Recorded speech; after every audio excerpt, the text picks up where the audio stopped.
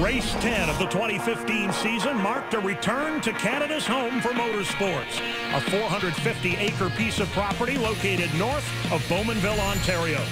The Clarington 200, presented by Pinty's, is a 51-lap race on one of North America's most exciting and technical circuits, Canadian Tire Motorsport Park. Jeff Lapsevich was not in the points mix, but he still had this race circled on his calendar. Like, I think I'm more competitive now at 45 than I was at 35. As much fun as I enjoy racing myself, it's nowhere near as much fun as watching the boys do it. The time had come for Lapsevich to hand his racing family torch over to 15-year-old Caden, one of his country's most promising rising stars. And we're underway here at Canadian Tire Motorsport Park.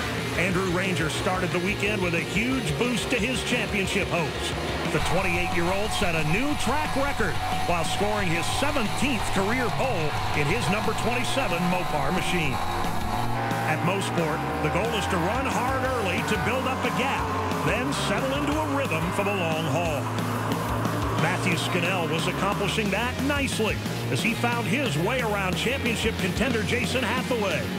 LP Dumoulin followed, as did Kevin Poitras in the TSC Stores number 87 Ford. As the season drew to a close, the Trans Am driver found he was getting used to his new stock car home. You know, this is a very competitive series, a great bunch of guys, and it's a blast to drive, really, in this series. On lap 16, Kevin Lacroix put a move on Ranger for the lead at the top of the Andretti straightaway. The quiet and confident Lacroix has been working hard to build a name for himself and step out of the shadows of the seemingly endless comparisons to Ranger.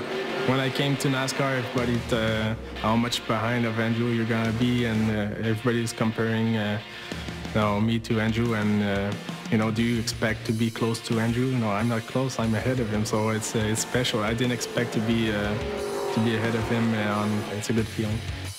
With pit strategy playing out, the 56 of Matthew Scannell held the point briefly before succumbing to a blown motor. Yeah, when I was leading, it was a lot of fun. A little bit nerve-wracking, but it was awesome. The number 18 EpiPen Chevrolet held the lead for 10 laps before a hard-charging and determined Jeff Lapsevich worked his way past through turns 3 and 4. The two road course warriors share a desire to compete and win that has not faded over time. Their fierce competitiveness led to a full-on throwdown that played out all the way around this 3.9-kilometer, 10-turn circuit. I ran him down, I followed him, he made several mistakes, and I showed him a lot of respect, I thought. Never touched him. I passed him clean. The minute I did, he rated me in turn 5, and then on the ensuing restart, he put 2 wheels in the dirt and drove me in the door.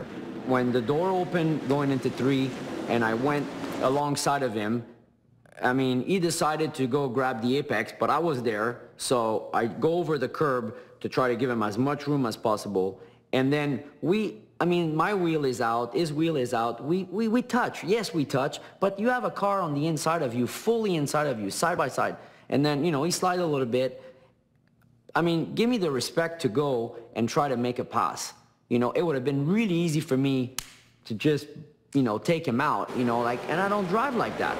As Lapsevich and Tagliani regained their composure, the number 47 WeatherTech Dodge of LP Dumoulin snapped the lead away on lap 42.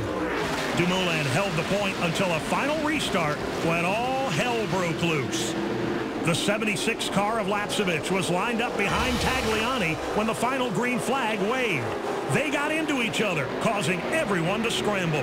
For him to be pissed enough to go outside of turn 1 and drill me, and I lost like 8 position. All right, good for him. I'll take it. It's not going to change my life.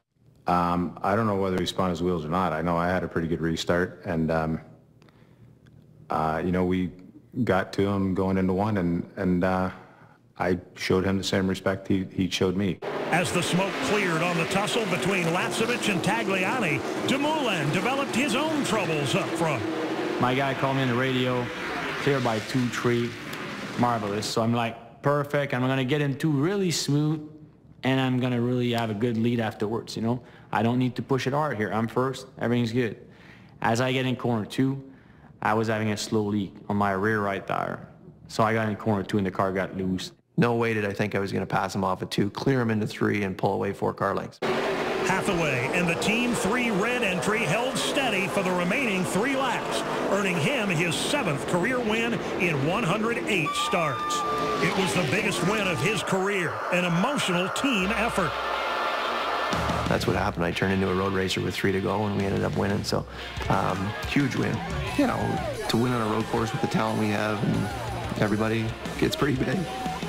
Hathaway's late race victory, along with Ranger's 6th place finish, plus the bonus point structure, left the 2 drivers tied in the championship race, just 9 points behind Steckley with 1 race to go. A long wait and some restless nights awaited the drivers and teams as they endured 3 weeks off before heading for the season finale at Kawartha Speedway. Fall was in the air as the paddock unloaded for the final time in 2015, and the winners of 3 different titles waited to be crowned. Scott Steckley had already secured the Owners' Championship.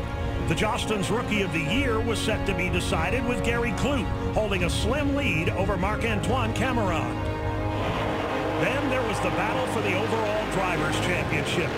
3 of the series' most seasoned veterans, Steckley, Hathaway, and Ranger, were separated by just 9 points. As the green flag fell under the lights at Kawartha Speedway, Steckley grabbed the all-important bonus point for taking the lead. He held the top spot for the first 47 laps. While Andrew Ranger struggled further back in the field, Jason Hathaway surged past points rival Steckley to take command on lap 48. Steckley was content to run in 2nd place behind Hathaway and continue to tick off laps. The 3-time champion knew all he had to do to earn a record-setting 4th title was stay out of trouble and finish inside the top 5. Gary Kloot in the number 59 also ran a big-picture race. The 23-year-old driver from Halton Hills, Ontario, pulled together a win and 7 top 10 finishes in 2015. He topped it all off with a finish at Kawartha that put him 2 points ahead of rival Marc-Antoine Cameron to claim the Jostens Rookie of the Year award. Jason Hathaway and his EHR crew gave their last-ditch charge for the title everything they had. They led the most laps on the way to winning the Pinty's 250, but their success alone wasn't enough.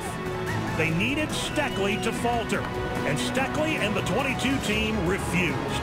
Their points lead put them in a position to win it all by keeping cool heads and staying out of trouble.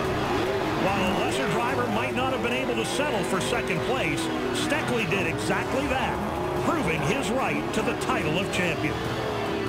By the time it was over, the 43-year-old from Milverton, Ontario, a small hamlet deep in farm country, had put together a dream season.